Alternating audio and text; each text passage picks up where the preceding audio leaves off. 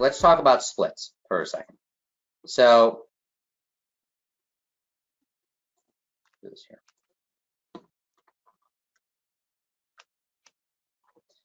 Buy 1, ABC, Jan, 50 call.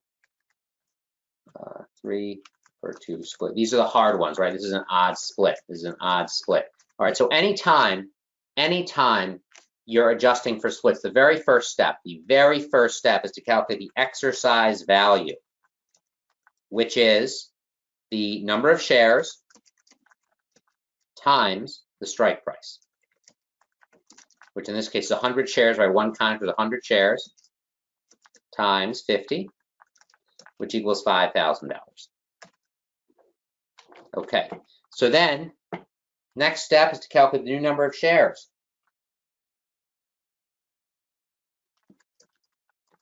This is tricky. New number of shares.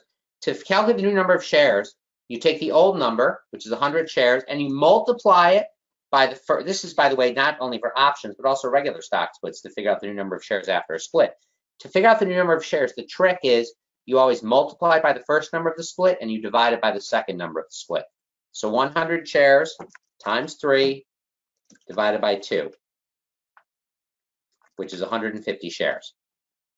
So you multiply it by the first number of the split and you divide it by the second number of the split. That's the trick. Sorry, I have a wobbly desk here.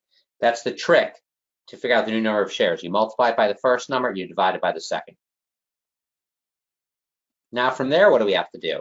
We got to figure out the new strike price, which is the exercise value divided by the new shares. So it's 5,000 divided by 150.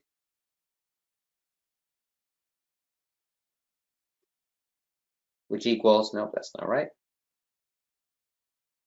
Which equals $33.33. So now what do we have? What's our new position? We have, whoops, I don't know what that was. That's interesting. We have 1 ABC Jan 3333 call for 150 shares. So it's no longer, I know you all think, well, isn't an options contract always 100 shares? Not in this case, not after an odd split. You have a non-standardized contract size. That's okay, it happens. You don't have to do much math with it, but that's what happens here. So you'll notice the number of contracts is the same. So you figure out the exercise value first. First you do the exercise value, then the new number of shares, and then the new strike price. It's always what you're going to do.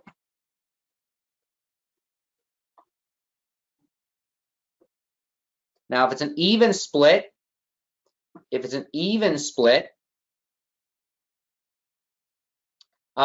yeah, somebody asked, couldn't you just multiply it by the flip here to get the price? You could, but I like this. So I'm not going to go through that example because I prefer that you do it like this. If it works for you, that's fine. I'm not going to repeat it because I want you to do it this way. All right, so let's say you have the same example. You have this one again. Oops, I don't know what happened there. All right, so here you pretty much do the same thing. So let's say you have a 3-for-1 split. So now the first step still is the exercise value. Is going to be 100 times 50 equals 5,000, right? So now you figure out the new number of contracts, which is 1 contract times 3 divided by 1, right? You multiply by the first number of the split, you divide it by the second. So now we have 3 contracts, i.e. 300 shares. And 3 is the new strike price, is the exercise value of 5,000 divided by the new number of shares,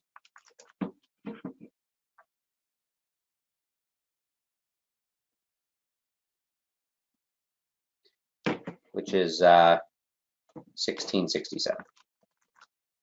So this, now we have 3 ABC Jan 1667 calls. So it's the exact same thing. The only difference is I shouldn't say it's the exact same thing. It's almost the same thing.